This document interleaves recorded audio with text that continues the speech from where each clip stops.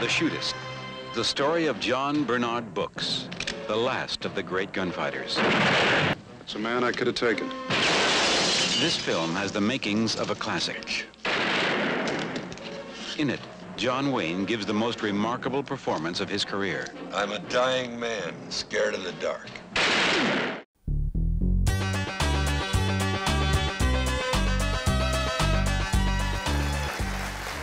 Welcome to A Word on Westerns. Today we are talking about John Wayne and his final film, The Shootist. It had an all-star cast, and our guest today was one of those stars, Rick Lenz. Give him a big hand. Welcome. Hi, Rod. I'm good. Your role in The Shootist, you played an annoyingly obnoxious person. Richard Lenz. You must appreciate, sir, that you are the most celebrated shootist extant. Extant. Still existing. Yeah. I liked me. Did John Wayne like your performance in that? Yeah, very, very much. I mean, that was my impression at the time. I got there and I knew my lines, and he was very much professional, sure, as everybody who worked with him knew. I understand that he didn't want to have somebody shorter than me or about his height for the role, so that's one of the reasons that I got it. How tall are you? I was 6'4" then, and he We're was, all shrinking. He was just like that over me. I mean, what a wonderful film to be in. It was so... Oh, I was really pleased. So respected, and did you know at the time how I ill ran he into was? Sherry North a few months after, just about the time it opened, and who was in it as well and was wonderful. And she said, "Why is it getting all this wonderful attention?" And I said, I think it's a good film. Well, I understand too that Don Siegel, who of course did Dirty Harry and a lot of really wonderful films, Invasion of the Body Snatchers. Right. He and John Wayne had very different styles of... That's what I understood. I didn't understand that until afterwards. When I worked with him, when I did the sequence with him, there didn't seem to be any friction between them at all. I know that Don Siegel was kind of a smaller, almost more television style in terms of the over the shoulders and the close stuff. So I guess Wayne didn't, that wasn't his idea of how you shoot a Western. But I think it worked for The Shootist. But besides your height in the auditioning for the role, what was that process? I didn't audition for the role. I went in and I was shocked as anybody, but I went in and got it because I'd worked for the producer before. Was that Bill Self? No, it was Mike Frankovich. I'd done Cactus Flower for him a few years before. Yeah, on The Shootist, Yeah.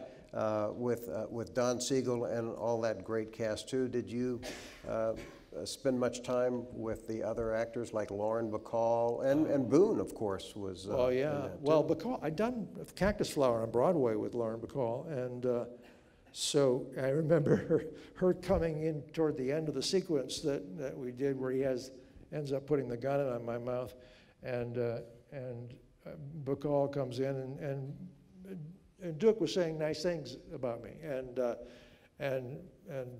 Betty said.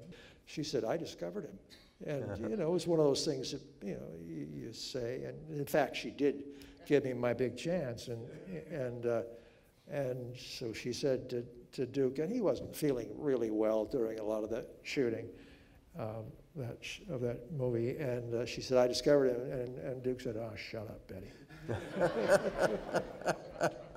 It wasn't. He was just. He didn't have time for the Hollywood stuff. How did Betty discover you? I had been understudying the juvenile lead in Cactus Flower. Who was the original? The original, my role was Bert Brinkerhoff, who became a director later on, and it was Brenda Vaccaro was the original cast, and Lauren Bacall, and Barry Nelson played the Walter Matthau role. And Ingrid Bergman had played the Betty Bacall in the movie later on. She played. In fact, I ran into Ms. Bacall. I always called her Ms. Bacall because... It's Betty now, though. Well, yeah, right now. She's gone. I ran into her one time at Bloomingdale's, and she had wanted the role, and because she created the role on Broadway, so she wanted it in the movie. And Mathau had the clout in that, and he said, "No, I've always had a crush on Ingrid Bergman. I want to do this with Ingrid Bergman," so he did. And so I ran into Ms. Bacall later at Bloomingdale's, just out of nowhere, and I was always kind of dumbstruck, you know, with her, and so we got reduced to not having many words left. I didn't, and I said, "Did you see the movie?" And she That's said, a nice icebreaker. She said, "No." Thanks for watching. My name is Rob Word, and we love bringing these programs to you. We've got a lot more scheduled coming up. We post a new one every single week, and we want you to subscribe, like, and share.